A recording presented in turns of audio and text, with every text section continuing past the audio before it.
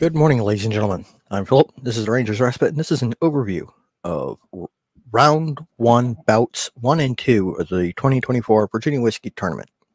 Let's start with Bout 1. I've only got examples from two of the four distilleries in this bout.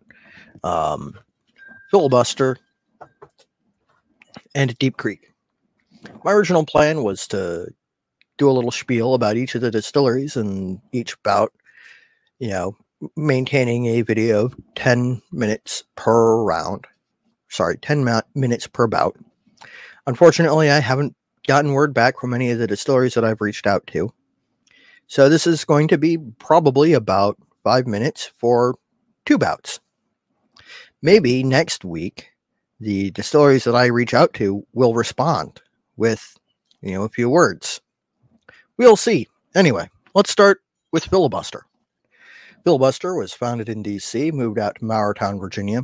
They do a lot with secondary aging, wine casks and interesting other finishes and blending to create things like the Boondogler, which is a blend of whiskey finished in 5 different barrels. It's interesting. They have an interesting history. If they win and move on to round 2, I'll talk more about them. That goes for all the distilleries in this round.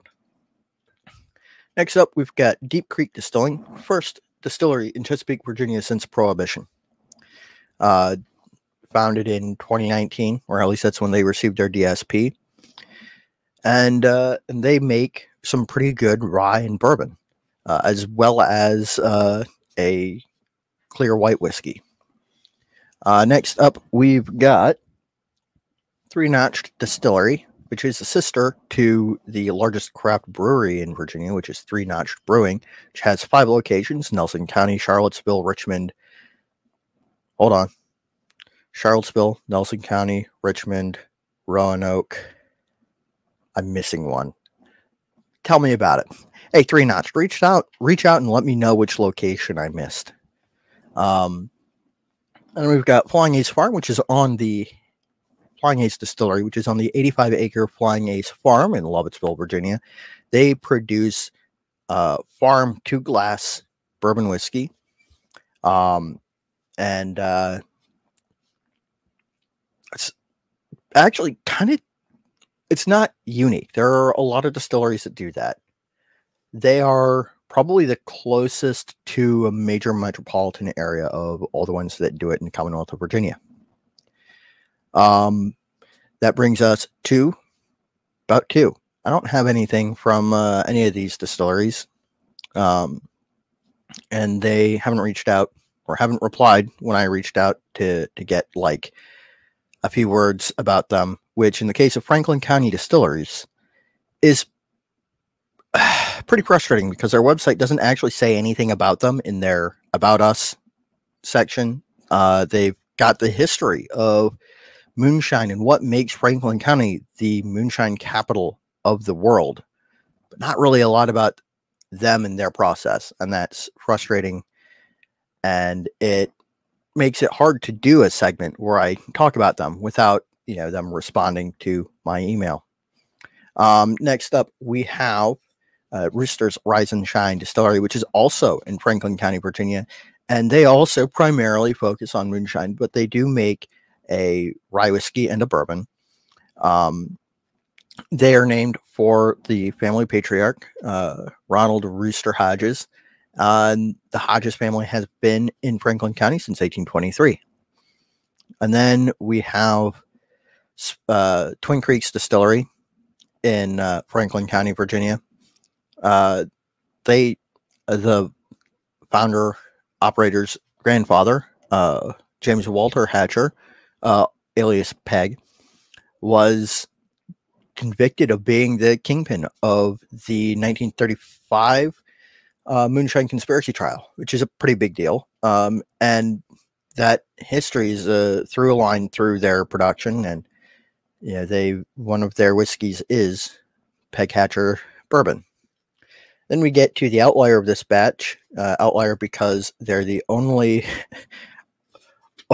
distillery in this bout that isn't in Franklin County, and that's Springfield Distillery in Halifax, Virginia.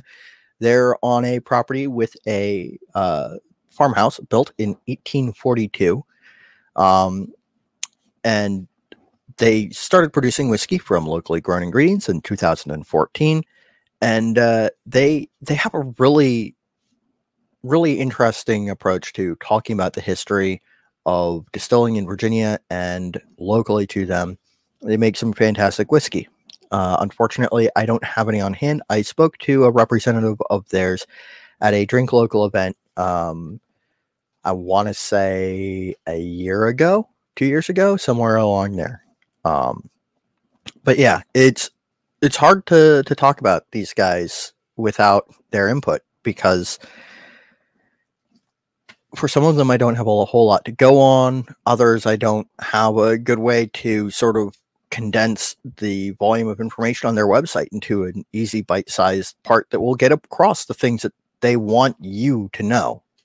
So good luck to the distillers. Remember to vote in the description down below. You'll find links to Instagram and Twitter. 2 links for each. There are 2 votes going on. You can vote in both on Instagram and Twitter. How it works is the distillery with the highest number of votes combined from those sources will win. And move on to the second round, where I will take a more in-depth look at who they are, what they produce. And from Bout 2, I am guaranteed to buy a bottle from the winner of the first round. To that end, if you would like to support what I'm doing, I have a link in the description to my Etsy shop where I sell pens. Some of them are made from bourbon barrels. Some of them are made from other woods. I'd really appreciate your support. It's a great way to get your hands on a really nice pen and support me so that I can continue to support craft distilling in the Commonwealth of Virginia. Thank you, and I'll see you later.